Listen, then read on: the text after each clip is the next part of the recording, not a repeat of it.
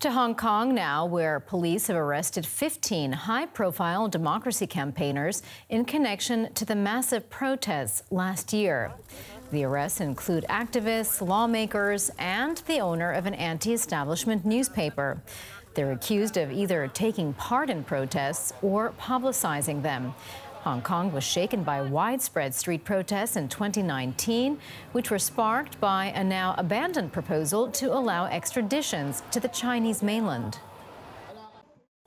Well, for more, I'm joined now by Lo Kin-Hei. He's the vice chair of the Democratic Party of Hong Kong. Thank you so much for being on our program.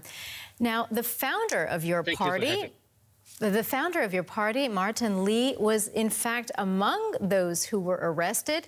And we understand he said he was proud to be arrested when he was released on bail. What do you think he meant by that? I think he meant by that he's a little bit guilty, and we didn't really do enough for the younger generation, because a lot of young people got arrested, got beaten up, got harassed by the Hong Kong police and the Hong Kong government. And then those older generations or prominent political figures are not having a lot of arrests or prosecution to them. So I think he felt proud to be joined to he felt proud to be able to join with the younger generations in this fight for democracy that he has been struggling for 40 years. All right, so you say that these arrests actually targeted the veterans of Hong Kong's pro-democracy movement. Why do you think that they were taken into custody right now? I think it is a scripted and planned tactic for the Chinese Communist Party and the Hong Kong government to clamp down Hong Kong democracy movement.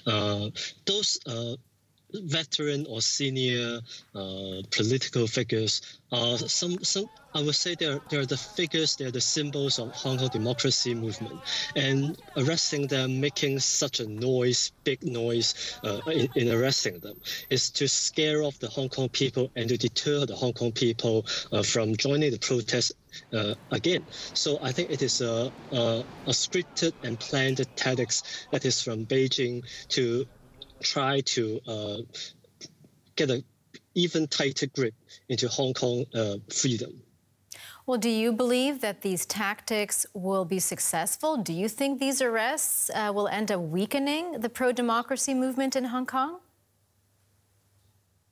I think in contrary, people are very angry because of this, because all these veterans, they have been doing a lot of good things in Hong Kong for so many years. And for example, Martin Lee, he is one of those who drafted the basic law, and he has been defending the one country, two systems, the freedom of Hong Kong for so many years. So when he's arrested, a lot of people feel shocked and very angry. And it is counterproductive to try to calm the society. So I think it is not useful for the government to do this, to try to minimize the people who are going out to protest. It is in contrary, people are more angry, and they will go out right after the epidemic in Hong Kong is gone. All right, Lo Kin-Hei, the vice chair of the Democratic Party of Hong Kong, thank you very much. Now let's get you a quick roundup of coronavirus developments around the world. The confirmed global death toll has now exceeded 150,000. That's according to the Johns Hopkins University in the United States.